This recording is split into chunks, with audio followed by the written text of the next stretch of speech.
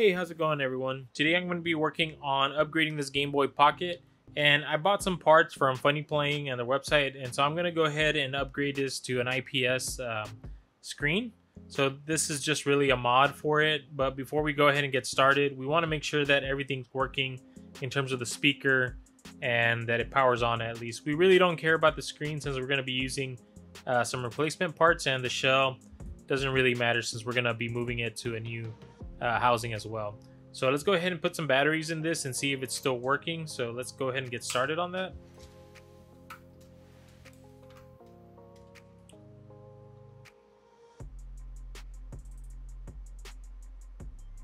Okay, so I did hear some sound coming from the speaker.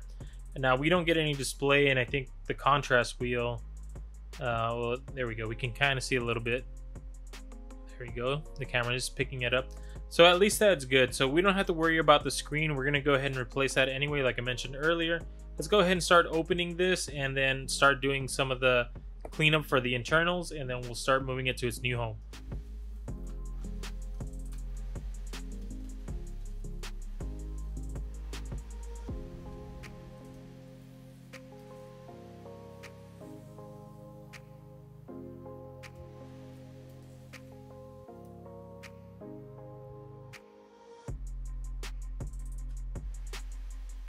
So just by looking at it, I don't think I have to do a lot of cleaning on here. Everything looks very, very clean for some reason. So we're going to want to inspect the front side and just make sure that everything's clean there too. So we'll remove these screws from the motherboard. That way we can reveal what's on the front side of the board. Now, once the screws are removed, we want to make sure that these are pushed up. That way it unlocks this ribbon and we can free it up. So here we go.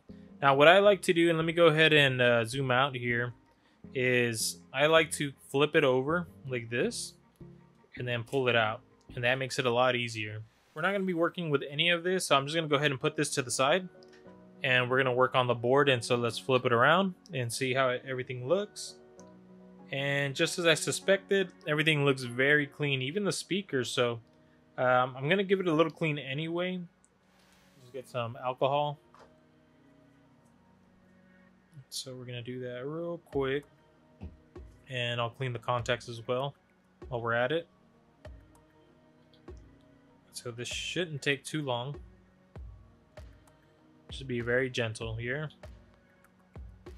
So since everything looks pretty clean on here, I'm going to go ahead and start setting this up on the new board. So let's go ahead and move this to the side for now, and we're going to be installing it into this housing. This one is also provided by Funnyplaying, and the reason I chose this was because this one's custom, and it should allow for the screen that they provide as well to fit in here easily. So I did install some of the other ones, and I'll go ahead and show you the entire process on that, and it should turn out looking pretty cool. So I think the white buttons on this will make it look nice, but we'll go ahead and find out. So let me go ahead and get this open real quick. So this does come with the screws. I'll set those to the side. And we're going to be working on the front side of the case. Alright, so here we have the white screen. We're going to go ahead and install this real quick. So let me go ahead and turn this machine on. It might be a little bit noisy.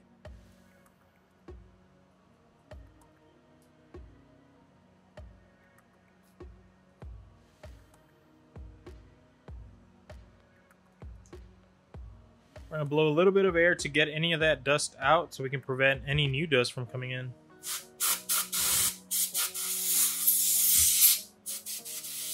So in the kit, I got this double-sided tape, and what I like to do is line it up here because I think this is where it belongs. You can see that there's the two cutouts, and they'll face to the left, and this one is going to be over here on the light.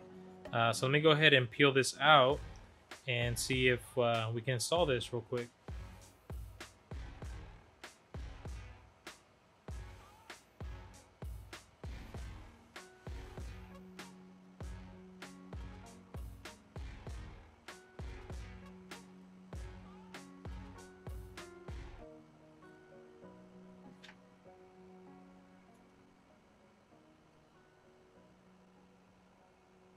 So now that I put it on there, I'm going to go ahead and remove this extra film here. So let's go ahead and get that removed. So there he goes. And now we're going to go ahead and install the screen on there. So the next thing we're going to go ahead and do is install the screen. So here it is. Now this does have this little film that's going to come off, and we're going to install it with the ribbon facing that way. Just be sure that this side down here is in the bottom left. So let's go ahead and remove this film real quick from the bottom. And we're going to install it on.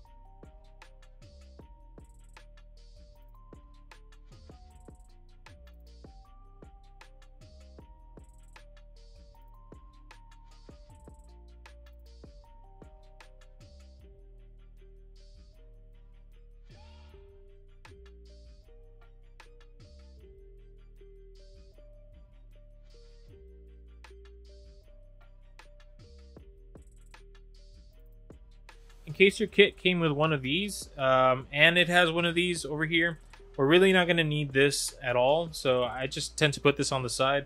And this one over here is really going to be used for the sensor, which is the same thing that the other one's doing. I'll go ahead and show you how I set this one up. It's pretty simple. But with that out of the way, let's go ahead and put the buttons on here and start closing it up.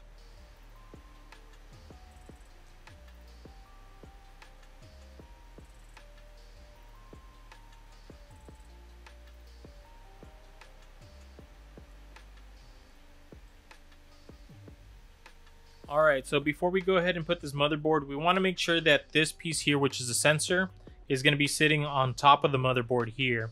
And the reason for that is because we're going to go ahead and fold this in a little bit. Just make sure that it's not tucked behind. And let's go ahead and start lining everything up here while I'm lifting that sensor. Now we just want to make sure that everything is adjusted properly. So normally this battery is the one that is causing the problems before we line it up. Okay, so everything seems to be good. I'm just gonna screw one of these in here, that way you can hold it in place for now. And I just want to make sure that everything is good before I go ahead and screw the other two screws. So now that the motherboard is secured on there, we're gonna want to connect the cable, but this is over in the front, so we want to push this to the back now. And let me go ahead and show you. So this is just gonna move here to the back. Just be careful, don't tear it, don't bend it too hard. So you can see here now it's on the back, and we're gonna simply just connect this cable onto the motherboard, and then we're gonna lock it in place. This one's a little bit misaligned, so let me go ahead and correct that real quick. You remove it on both sides. There we go. Okay, that looks a lot better. Alright, so let me go ahead and talk about these 2 points here. So for this one, this is going to control the touch sensor, but we're not going to solder anything here. This is going to be controlled here now. As for the power, this one we're going to want to go ahead and create like a little solder ball that's on this contact, and we're going to go ahead and connect the magnet wire that we got into pin 1 on this switch. So let's go ahead and solder this into place, and then we'll go ahead and I'll go ahead and show you how I deal with this piece next.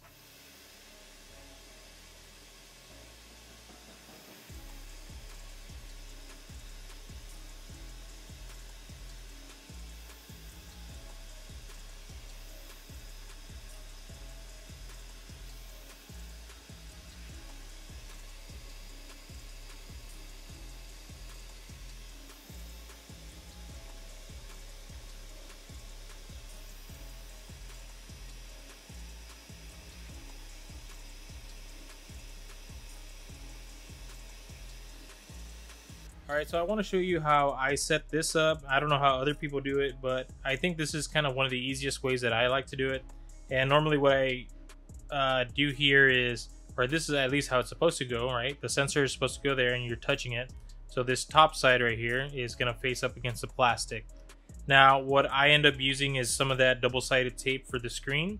And I just simply put a little strip from here that essentially tapes onto the piece of plastic and holds this in place. So let me go ahead and show you what I do for this, and let me go ahead and prep that real quick.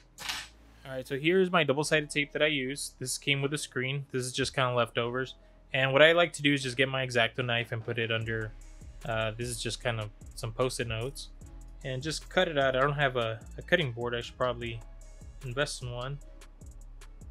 And I cut it around. Actually, this one might be a little too small. Let me cut it from here up until there. That's a pretty reasonable size. Just want to make sure that I cut it.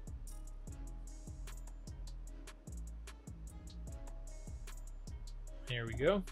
And this should just come off. And now this is a pretty reasonable size, and I'm only going to remove one side of it. So just to kind of show you, here is that piece, and this is kind of how long it looks, right? And you can see that it's going to fit there pretty comfortably. So let's go ahead and attach this to the back. So we're going to go ahead and remove just one side. I like to keep the other side that way in case you do want to remove it. It's not too terrible. So here I'm just removing that one piece, and we're gonna attach it here to the back side.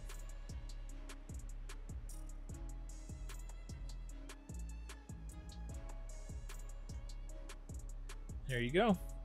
And so now that it's attached on there, we want to just get the tweezers and simply press it up against it.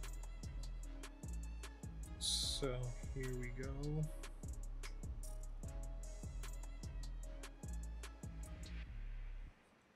And that's pretty flushed up against it. There you go. Now that's the way I do it. I don't know if there's a different way that other people do it. But this one seems to be a pretty efficient way of just kind of reusing materials that came with the kit. So once that's completed, we can go ahead and just attach the back casing, and we should be able to screw this in, and we're done. Oh, but before we do, don't forget the power switch like I almost did. So there we go. Now we can go ahead and close it.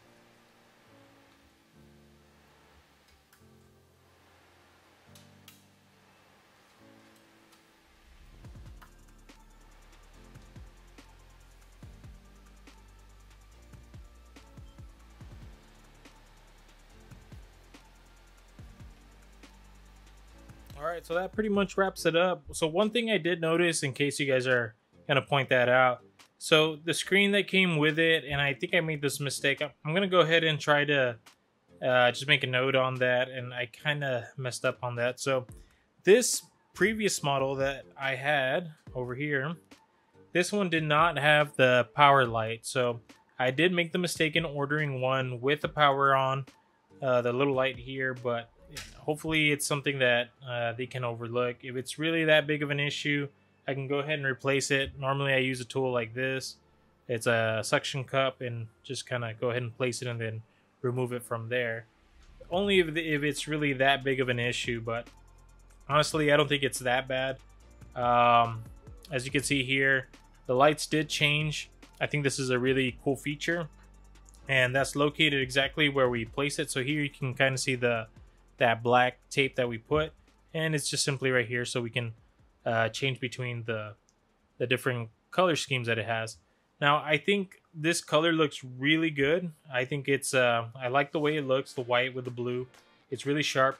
The only complaint I had with the kit that I got from Funnyplaying was that it didn't come with the stickers on the Game Boy Pockets. Now I don't know if that was by mistake, but I did notice that they didn't deliver these to me.